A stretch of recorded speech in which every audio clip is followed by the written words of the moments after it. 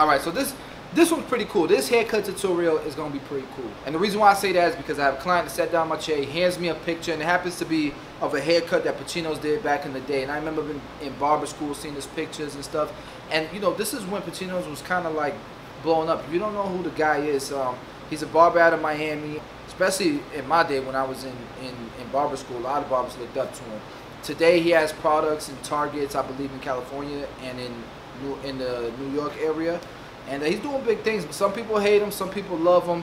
I personally believe the guy should be a big inspiration to anyone. He's a pioneer. He's done so much. Whether you hate him or love him, you gotta respect him. Nonetheless, let's go ahead and get started.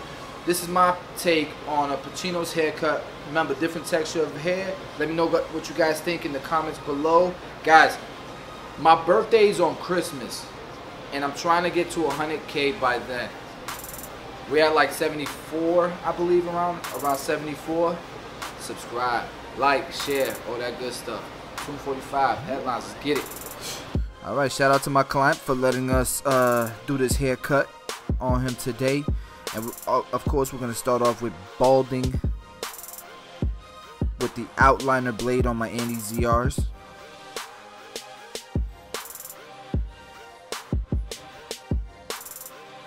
And he already had this haircut previously, so I don't have to put the line and anything like that. I can already see it. And you guys can see he has a little bit of a dry scalp thing, and a lot of times it's from shampooing too much. If you guys don't know that, it's from shampooing too much, because shampoo, it takes away the oil and stuff from your scalp that helps keep it moisturized. So if you're shampooing every day and you're wondering why you have a little bit of dry scalp, there's your reason.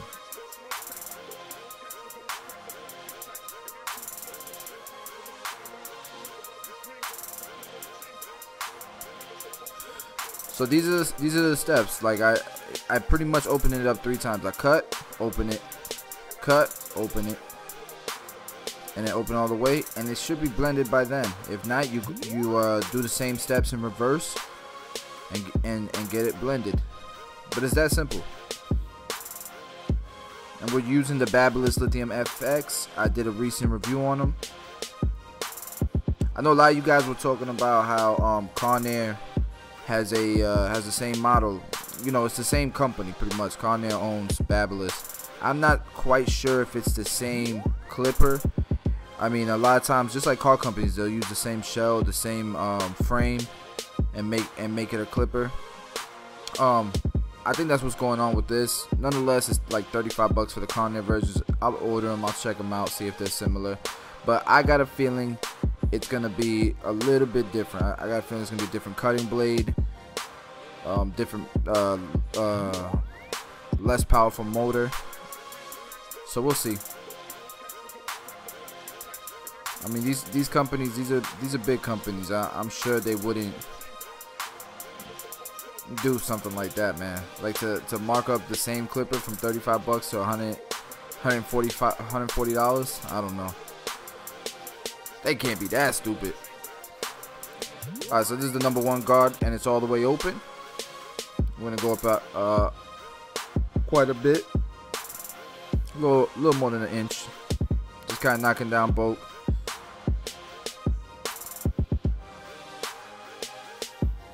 And I'm kind of ignoring where this line is, and just going that inch up, a little bit more than an inch up. Because I think a 1 open is dark enough to keep that line really showing, and then still being able to blend to the bottom portion of that line, and it'll still look good. So now it's closed, and we're going all the way around, just beneath where we left off with the 1 open.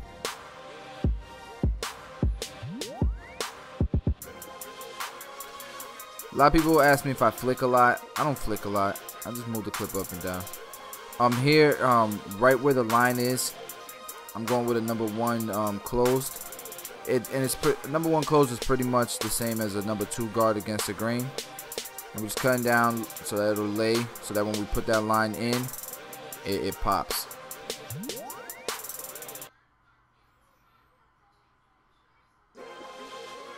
Right here we have the number 0 guard, and we're going right underneath where we left off with the number 1 closed. So we started off blending up, now we're blending down, and we're just going to meet everything into the middle, about where the number 0 guard is at. And whatever's left, that if there's any type of bolt, we're gonna knock it out with the half, or the blade all the way open with no guard, and that'll bring everything together. You'll see what I'm talking about.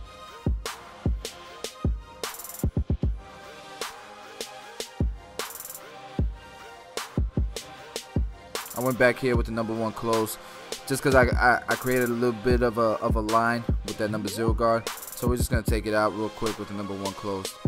Nothing wrong with doing that, guys. We all make mistakes, and that's part of trial and error and fixing it, not just leaving it like that and on to the next one, on to the next customer. So this is what I was talking about, guys. The blade open, no guard, and this is gonna bring everything together.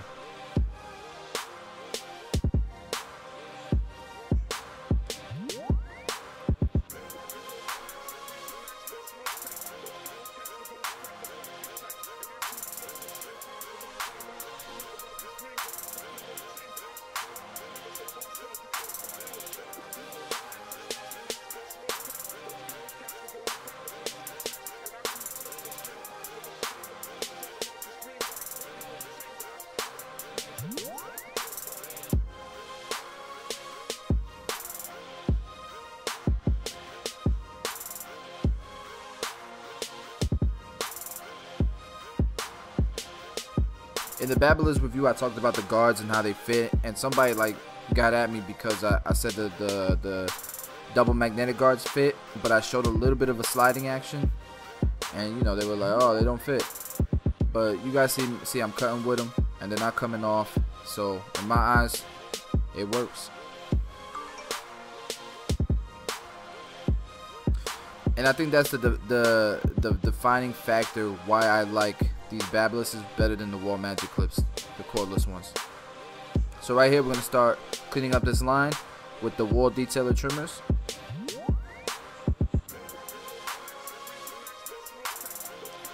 We'll line up the top part of the line, and then we'll line up the bottom, and we'll clean it up. It doesn't have to be perfect right now, the bottom part, because I'm going to clean that up real good with the razor.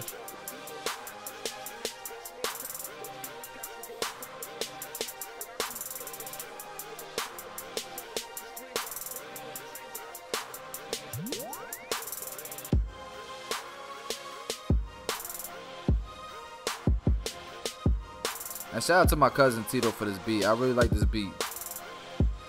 You guys can check out all his work, all his instrumentals. He lets you download them for free on his SoundCloud. Link will be in the description below.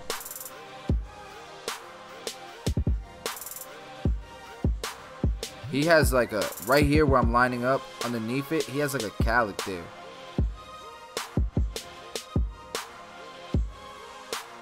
So we're gonna lower that down. We'll probably take a 1 or 1 open to it, and it's gonna look like I'm going with the grain because I'm gonna be cutting down. But because it's a calic, you're gonna have to hit that every direction to really get it even, as you can see here. Yeah, so I went with the number 1 guard open.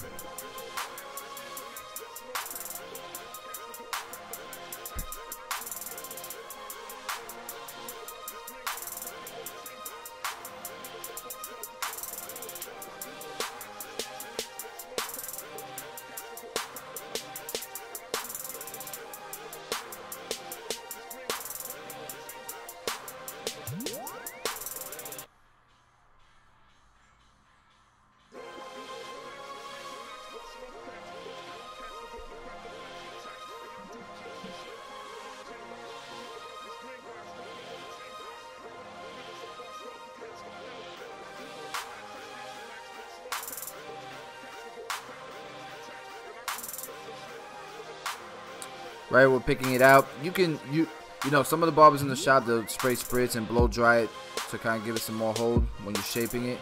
But pick it out. Right here I'm doing the number 2 with the grain, just to get it to transition a little bit better with the number 2 below it. But we're gonna pick it out, And you know, generally from a number 2 against the grain with this texture here, you can go straight to freehanding. So here we are with freehanding. We're shaping it like a slope. Using mirrors, use the mirrors, you know, to make sure that you're forming it in the shape that you want it from all angles.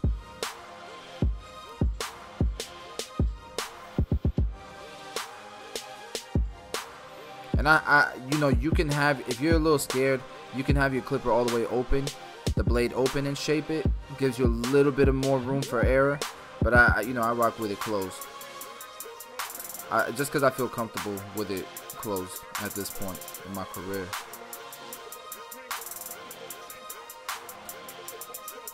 And I like to remove, you saw I was shaping like right next to where the part is. I like to remove hair there just so you can see the part a little bit better.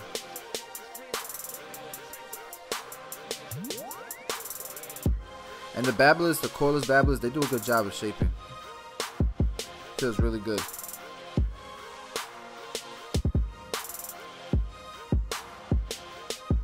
See, we got the slope action going.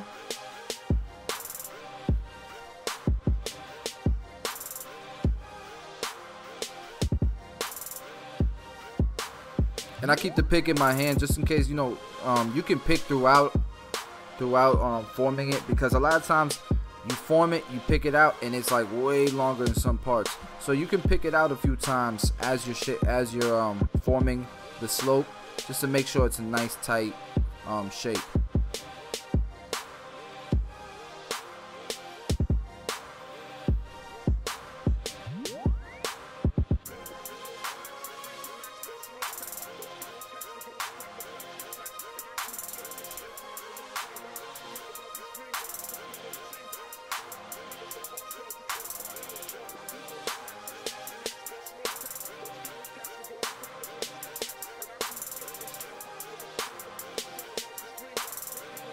Alright, so there's some oil sheen for his scalp, give it some moisture.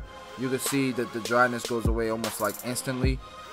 And once again, guys, show love to the shave gel. This is my product, my shave gel. And everybody who's ordered, man, I appreciate all the support. It's been going really well. The feedback has been phenomenal.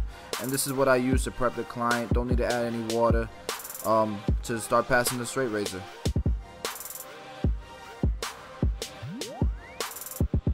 And everybody keeps asking about this black straight razor. This is the prototype for Tomb 45's official straight razor. It will be coming out soon, but yeah, I'll let you guys know when it's out. And man, I appreciate everyone who has asked. Just you guys, you know, showing interest in it. It's humbling to me. Appreciate y'all.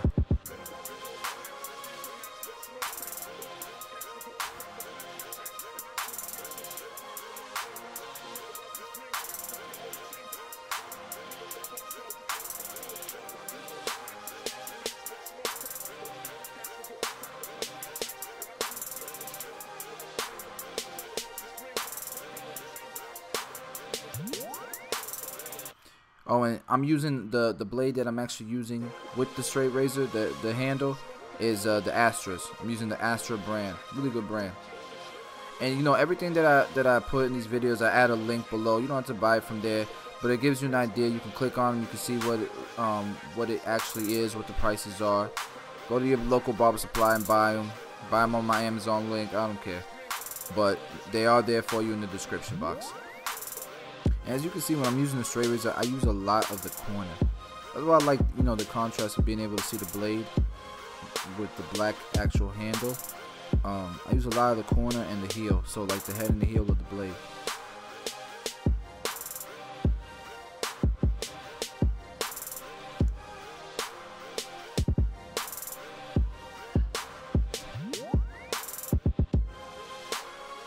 So I put a little bit of hair product. This could be gel, this could be lotion, this could be whatever you want, just to add a little bit of hold and kind of just lay the hair down and get it to say how you want it. A little bit of curl sponge action just to finish it off. And it's funny because people who sit in the waiting area, when they see me pop out this curl sponge, everybody be wondering what is going on. But it works pretty good, man. I wish I would have thought of the curl sponge.